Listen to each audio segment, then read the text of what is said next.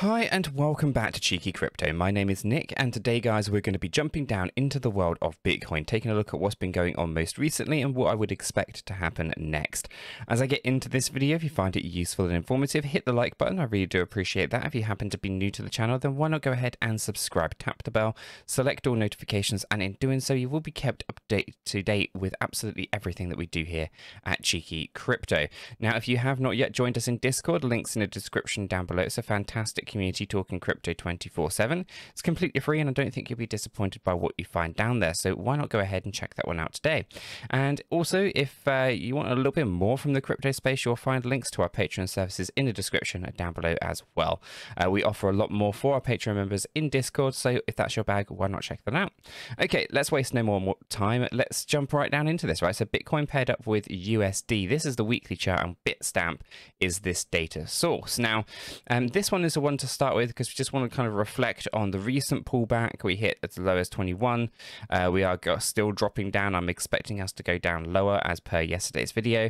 But I'm going to show you obviously what this means in relation to the metrics that we've been using already.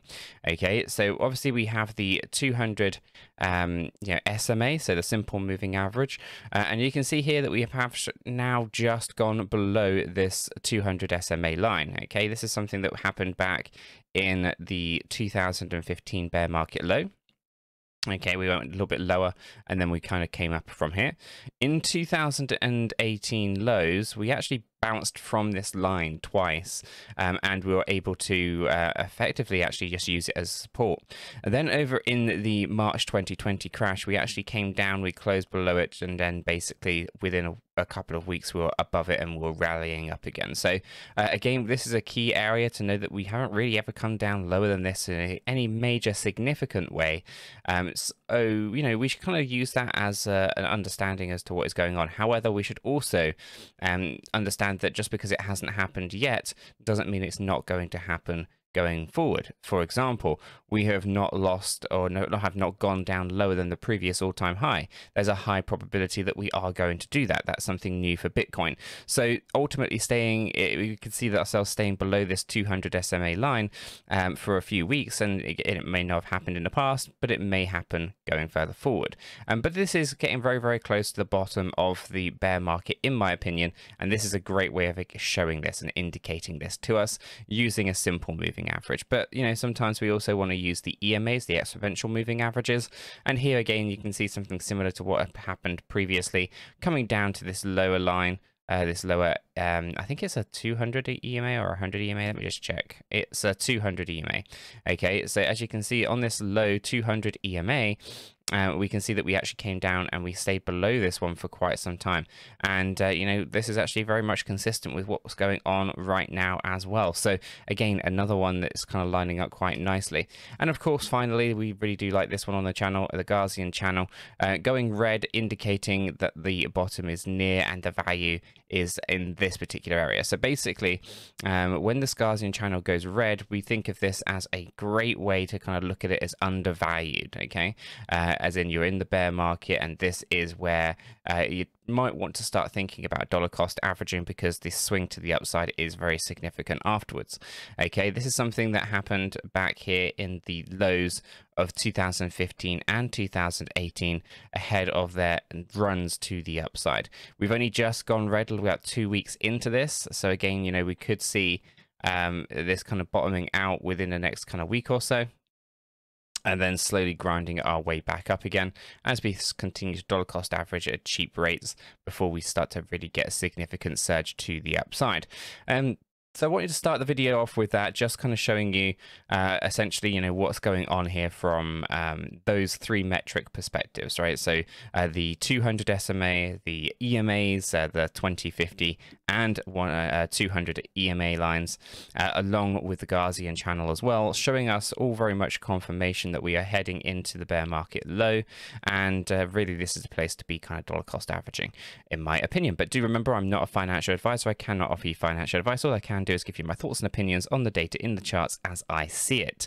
And now what I'm going to do is I'm going to bring up my my Binance data, and we're going to jump this down into our hourly chart, okay?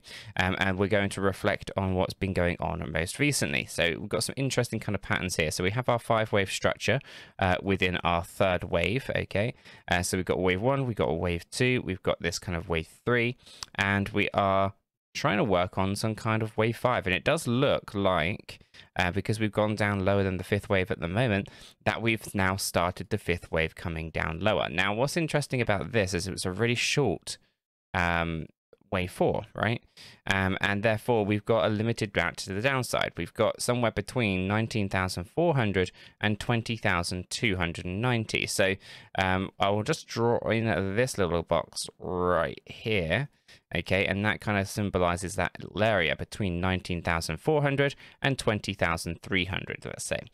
Now, what we're going to do is we're going to bring the stochastic RSI back up here. Okay, we can see that we've got a little bit more room to fall to the downside, and we've got some room to come down here before we move on up. Now, the 4-hourly stochastic RSI is actually quite high, so we could potentially be looking at a significant pullback that will take us into these kind of low ranges here.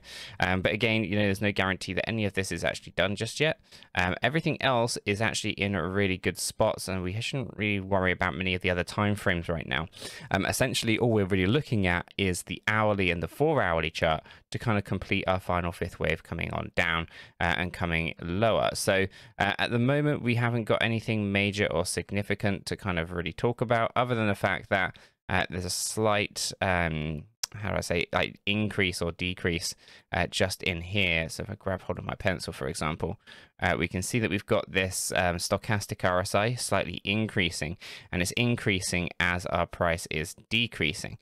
So we can see here that this is basically going to be significant to the downside in the very, very near future. So essentially what this is indicating to us is that the momentum of the price is not marrying up with the price action itself, and this kind of divergence is going to allow us to kind of acknowledge that there's a significant drop coming. So again, you know, it might be that we end up with an overextended 5th wave. I don't expect that though, but we should definitely be thinking less than $20,000 in my opinion, or at least bouncing from the previous all-time high. That definitely seems to be something I think is very, very likely at this particular stage. Something that we weren't really acknowledging that much historically speaking, because it's never happened in the past when it comes to BTC.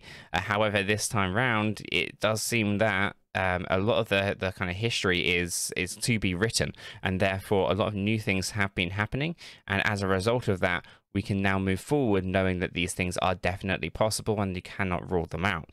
So I think that's really important that we kind of just reflect on where things are likely to go based on the momentum of the price, based on your simple moving averages, your EMAs, your Gaussian channel. All of them are indicating that we have more room to the downside to be had. Many altcoins are probably also going to drop down another 40 or 50%, and you're going to see some very, very good discounts on those as well.